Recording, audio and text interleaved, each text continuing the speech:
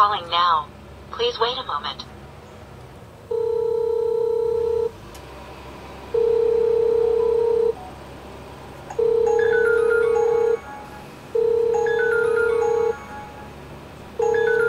The person you're trying to reach is unavailable.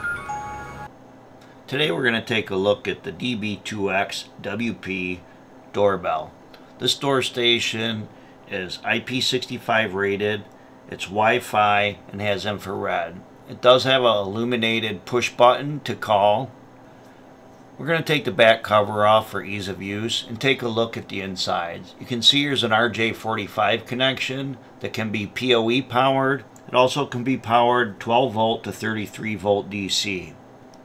It can support a 256 gig micro SD card for edge recording. It also allows you to leave video messages, and it can also be paired up with the indoor monitor station, and we'll take a look at that as well. It does have a tamper button in the back. When the doorbell is removed, it will send you an alarm and also an alert to your phone if you have it paired up through DMSS app. This door station also has 4 inputs and also can be used to unlock electronic doors. The door station comes with 2 different mounting brackets. You can see on the back of the Villa station there's a cutout for the mounting tab and also a hole for a set screw at the bottom. The indoor mounting bracket, you can see, does not have a rain cover. It does have a hook where you can slide the door station onto the mount and slide it up in and then put the set screw. It does have cutouts for your cable, and it also has an outdoor rain guard. Again, it has the mounting holes and a cutout in the back and also in the bottom. It also has the mounting tab that the station will go in and slide down and hold it in place. And then you would put your set screw in the bottom to securely attach it. Keep in mind, when you take the Villa station out, if it's powered up, the device alarm will activate, and we'll look at that when we mount it onto the wall. For demonstration purposes, I'm going to remove the station that I have set up and replace it.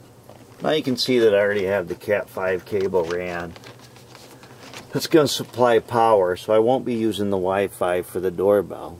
I'm going to use the indoor mount because I don't need the rain guard for this application.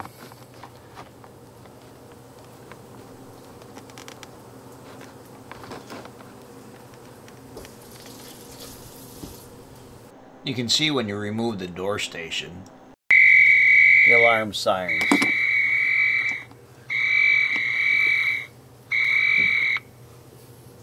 Now we'll put our set screw back in the bottom and make it secure. Calling now. Please wait a moment.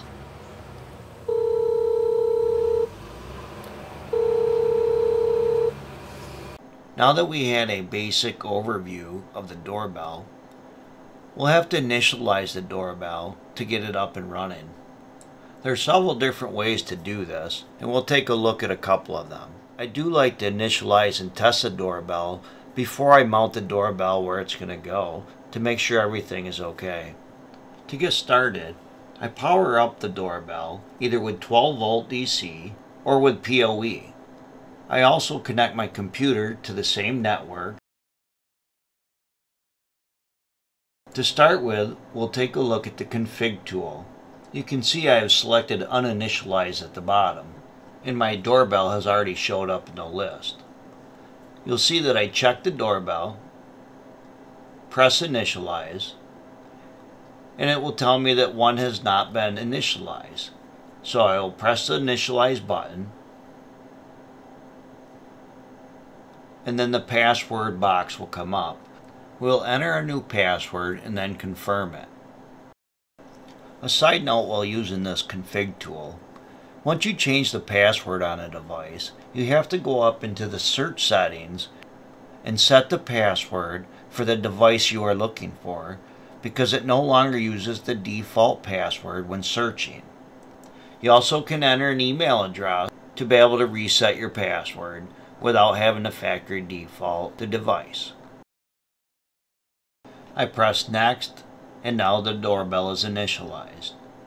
It is initialized with its default IP address of 192.168.1.108. I can bring up the web browser and log in with the new username and password that we have set.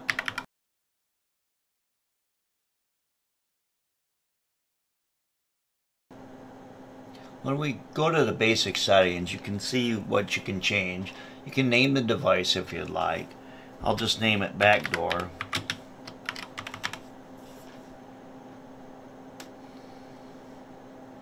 We're going to turn our auto capture on, and we'll also select upload video messages.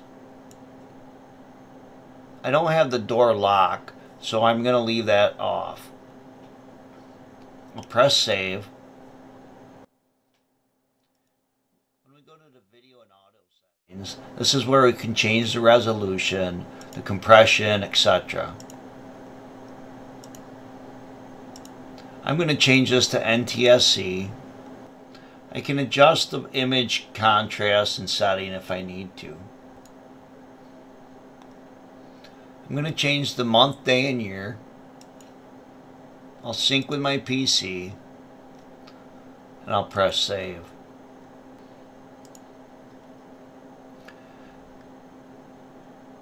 What we'll do at this time, we'll change this IP address. Instead of the default 108, we'll change it to something that's available on the network.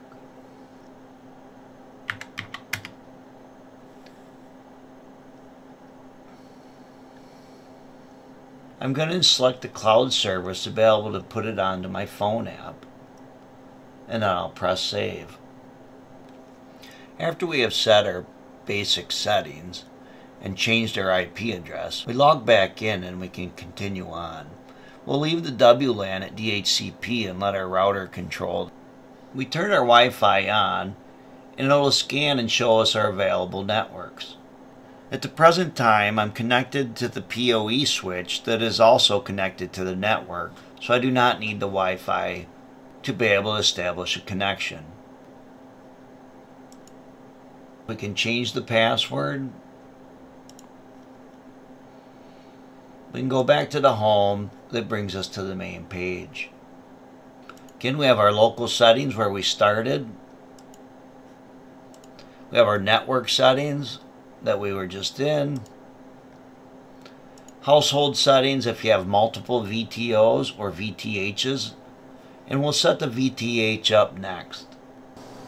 The VTH is a 7-inch touchscreen monitor that can use to answer the doorbell and have two-way communications. You don't need the VTH with the doorbell, as this doorbell can be a standalone unit. What's nice about the 7-inch monitor, you also can add your IP cameras and look at your cameras from the monitor as well. The VTH can be powered by PoE or by 12 volt. It also can be set up for wireless network connection. One way to keep track of the units, if you think the VTO as the outdoor unit and the VTH as the house unit. You can also add a micro SD card.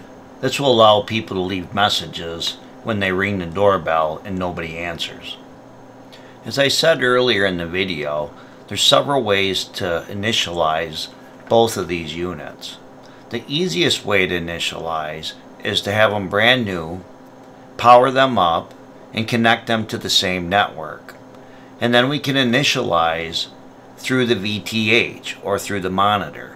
You can see here after we power them up, on the screen it lets you select what region that you are in. We'll select our region and we'll also select our language. We'll now select Villa as I'm setting it up as a house and a first time configuration and press OK. If both units are plugged into your router, you can select DHCP and press OK. and the router will set the IP address. The next step is set the VTH password, which by default is 123456. You can then set your email address to be able to reset your password for the VTH. We'll press next and move on to step 3. In step 3, we'll add our password, what we want it to be for our VTO. We'll set the password as well as our email address to be able to reset that as well. We'll press next and go to the next page. You can see that both units show uninitialized. The local is the VTH and the VTO is below that. We'll press initialize on both the VTH and the VTO. Once they complete, we'll press next. It'll assign the device info, and then we'll press the one key configuration. This will take a little bit of time, just be patient until it completes. After the unit is configured, it'll restart and come to the main screen. The devices should be paired, and the VTO should work when you press the button. If you have issues, you can try factory reset and try again.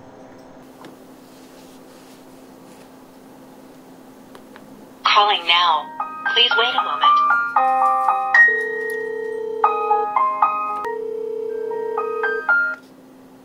Hello. The end of the call. Next, we'll go through the settings.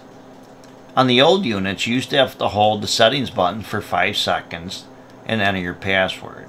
With the newer units, you can press the settings, go into the project settings, and enter your default password of 123456. With the project setting, it allows you into the network side and the VTO side of your settings. Here you can see your network and your VTH configuration. You can see extension in main, and that would be if you had several of these VTH monitors throughout your house. You can see the SIP server is the same IP address of your VTO. Keep in mind the registration password for the VTO configuration is what we set when we first initialized the VTO. If you are manually initializing these units with a static IP address, take a look at that if you are troubleshooting, as the password seems to change. You also can do a factory reset, which sets everything, and you can start over if you need to. If you press the settings button, this is where you can change the ringtone and the volume to the VTO and the VTH.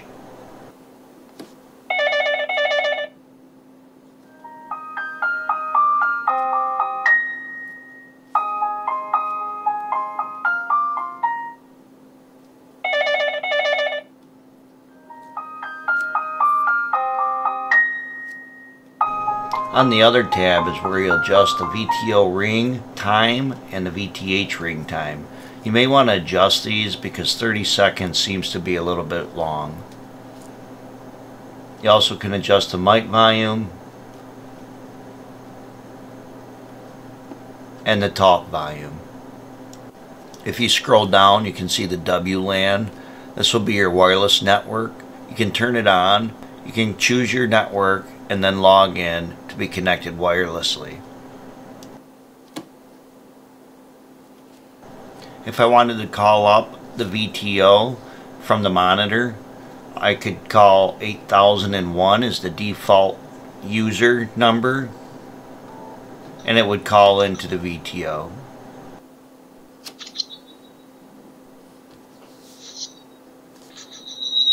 The end of the call.